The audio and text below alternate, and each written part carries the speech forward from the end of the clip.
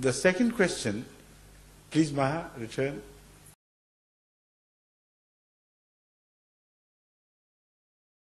Now, the point is, if in the prophecies, the Messiah who is promised by Hazrat Rasulullah Sallam as Isa ibn Maryam, he would descend. If this is what he meant literally to be the same Messiah as was born at the end of Moses' Ummah, if this is the meaning, then the prophecy, the whole prophecy has to be taken literally.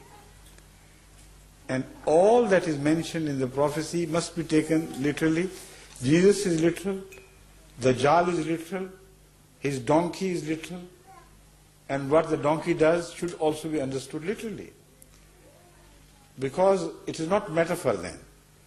But if Jesus is metaphorical, the one who would come in spirit but not in person, then the entire prophecy should be understood in its metaphoric concept or message, not literal message. God is speaking in parables and metaphors like Jesus Christ spoke in so much in parables. So the Holy Quran also employs parables. In this case, let me turn to the hadith you are referring to and remind you that neither Jesus is literal, nor Dajjal is literal, nor his donkey is. All the prophecies have to be understood and interpreted, and there must be a spiritual key with which we solve the prophecy and understand the message. Now you have made it easier for me by mentioning Dajjal. Jesus is mentioned to descend in the latter days, Jesus son of Mary of course, to do what? Among his functions would be to kill Dajjal, yaqtulul Dajjala, wa yaqtulul khinzir, to kill the swine, and yaksilus sileen, to break the cross. These are the three functions mentioned in this prophecy. Now, if Dajjal means the same single giant-like figure, who would be so huge that while standing on the ground, his head would be above the cloud lines. He would have one single eye. That would be blind. One eye would be blind. The other eye, the single left eye, would be very bright. So bright and so powerful that it would be able to x-ray what is underneath the earth and see the treasures lying under the earth. So one eye is so bright and so brilliant, the other is absolutely blind, which is right. Now we believe that this is all metaphors. Neither one single person is mentioned as Dajjal, not real swines are mentioned in relation to Jesus killing them, not real crosses made of stone or jewels and things are meant to be literally broken by Jesus Christ. Neither Jesus is literal nor these things are literal. So our interpretation is very consistent in this regard. We believe that Jesus is a spiritual representation of the old Christ, not literal. Not that he would return himself. When he comes, his main task would be to break the cross, which means to break the central argument of Christianity in favor of Trinity. This is cross. This is a symbol of cross, Trinity. So he would come and break the cross spiritually in the sense that he would provide such powerful arguments against the Trinity as if cross is broken. Not literally, of course. He would kill swine means that he would wage a war against a culture which has lost coyness and shame and decency, which is as shameless and as permissive as you find the swines.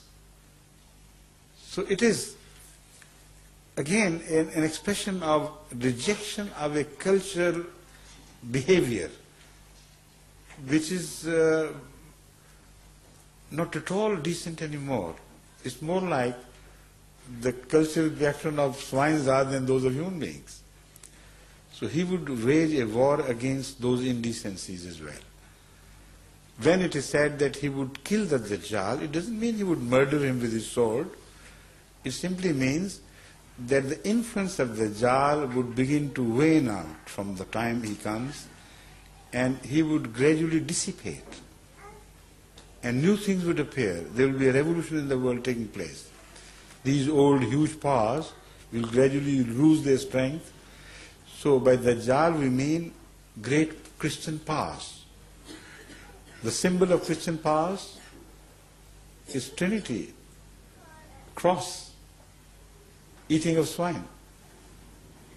So in every way you look at it, the finger is pointing at the same people, that is, in the latter days, according to this prophecy, the Christian world will become so powerful that they will rule the entire world. And this would be the stature of Christianity, as symbolized in a great giant against whom nobody has any power. This giant is described in the Hadith as conquering every land, every people of the world. And in the rise of the West, in the current history, or the previous history, you find not an inch of land left unoccupied, ungoverned by the superior might of the Western nations. There was a time, where either it was ruled by the British or by the Russians or by the Germans or by any other Europeans or even Americans, but the whole globe fell under the sway of Christian powers. This is exactly what has been prophesied by Hazrat Muhammad Rasulullah regarding the advent of Dajjal. So we see as having been fulfilled that Dajjal has come, that fight has begun. And what is the main instrument in the hands of Hazrat Masih Maud Islam through which he broke the cross into two? His claim that Jesus died a natural death. He did not die upon cross. And he died like an ordinary prophet of Allah, so he was not little son of God. If you believe in this, if enough proof is provided to you to believe in this, then cross is broken. That is one meaning, the meaning we prefer. If you reject that meaning, then the only alternative left to you is that meaning which is presented and adhered to very tenaciously by the anti-Ahmadiyya mullahs all over the world. They say, no, this is nonsense. We will not permit you to interpret the Holy Quran sensibly. What right have you got to interpret the Holy Quran or the Holy Hadith sensibly? Let us follow the literal meaning exactly, verbatim, as it expresses itself. So to say, we believe that Jesus would descend from heaven, literally the same person as lived around 2000 years ago. Where is he now when we inquire? They say somewhere between this world and the other world, dangling somewhere in the fourth heaven, by himself alone. Because all prophets are dead and they have gone to the other world. Jesus is still alive, so he is preserved before that border. And according to them, that border lies somewhere in the fourth heaven. This is a little meaning. At least they are honest in that much, that they stick to the little meaning. But this is the absurdity they have to believe, and they want all the other Muslims to believe. But then follows the greater absurdities, compounded absurdities. They say Jesus would come, say after 2000 years. So far he has not come according to them. Then what would he find? He would find a Dajjal, a huge giant, the dimensions of which are so incredible that even such a man is not mentioned in fairy tales or tales of the jinns. No giant will you find mentioned as big and as huge as the Dajjal. So he said there would actually be a giant born. And he would travel the whole earth and conquer every nation and every people. Now what would be the mode of his travel? How would he travel so fast? Would he run very fast? They say, no. The hadith also tells us that a donkey would be born to carry this huge giant. And the donkey would be as huge, matchingly, as the giant himself would be. The distance between two earlobes would be 105 feet. And as far as his hugeness is concerned, he will carry the giant on his back to travel around the world. But at the same time, there will be side openings in his belly. And he would stop at stages. And it would be announced that the time for the giant to depart has come. So many minutes left, come and get in. And people would rush in and enter the belly of the giant from the side openings, from both sides. Strange sort of giant, with a strange sort of donkey to help him. And then the hadith tells us that this donkey would not eat fodder. It would be a fire-driven donkey, fire-powered donkey. It would eat only fire to get its energy to move, to function as a life thing does. So as against the fodder-driven donkeys, a new donkey would be created for the sake of Dajjal, which would be fire-powered. This is very clear. Now, what would be the speed of that donkey? How fast would he carry that giant and the people in his bellies? The speed, according to Muhammad ﷺ, would vary from land to sea to air. On the land, he is described to be able to travel as fast as ordinarily people travel for 1 month. And travel a distance in 1 month, according to the old culture, old system. That donkey would cover the same distance in 1 hour. So instead of 30 days continuous journey, he would carry his passengers to the destiny within 1 hour. That fast will he move. Will he move only on land or also in the sea? The hadith says, yes, he would be able to swim on the oceans and he will not drown. The same donkey, the same fire-powered donkey is mentioned in the tradition to go across oceans and he would not sink. But he would carry even greater loads on his back. It is said that it would be the same donkey employed by Dajjal, the power which owns it, to transport wheat and other food aids to poorer nations, as if that donkey would be carrying mountains of food on its back when it swims in the ocean. And that food would be sent not to the poor people of all the world indiscriminately. That would be sent only to those who bow to Dajjal and his supremacy. So the aid would be tied, would be linked. It would not be free aid to Ethiopia, for instance, when it dies of hunger, or to Somalia when it dies of hunger, because they would not be tied up with the American policies.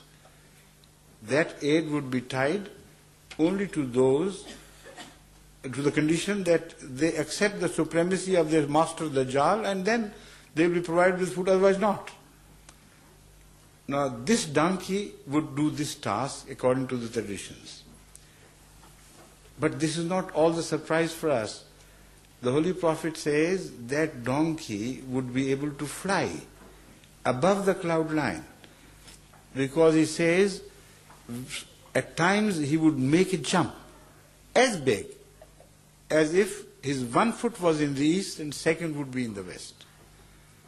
So any aeroplanes which takes off from India, from Africa, from Pakistan or any other eastern countries and lands either in Europe or in America continues to declare the truth of the Holy Prophet, that this is what he envisioned, this is what he saw beforehand.